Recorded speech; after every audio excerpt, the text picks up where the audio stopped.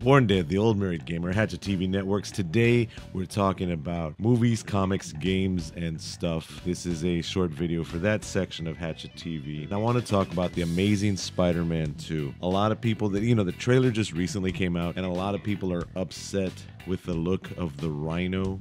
Paul Giamatti's playing the Rhino, and I'm one of the type that if Paul Giamatti's in the movie, I'm going to see it. But talking about the look of the Rhino, being upset, saying that it looks something like a Mighty Morphin Megazord, Zoidberg.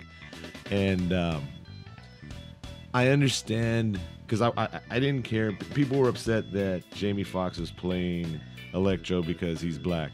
I didn't care about Jamie Foxx being black. I just wanted to see the green and yellow suit. And after seeing the Ultimates type version that Jamie Foxx is playing, I'm happy with that. And they're talking about the Rhino suit being somewhat of an Ultimates look also, but it's a robot suit. It's Paul Giamatti piloting a robot suit. I don't have a problem with that. I mean, it would have been cool to see the OG original Rhino, but even as a kid, I always thought, why doesn't Spider-Man just punch him in the face?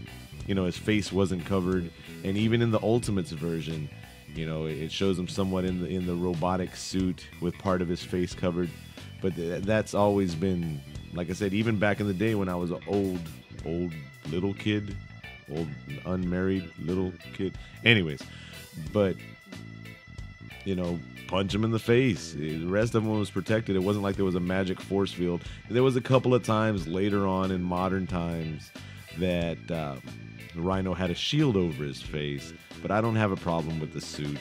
Even though it's still a superhero movie, even though it's fiction, even though it's an escape from reality, people, the Megazord version of Rhino kind of seems like it makes more sense. All right, so that's my 2 cents.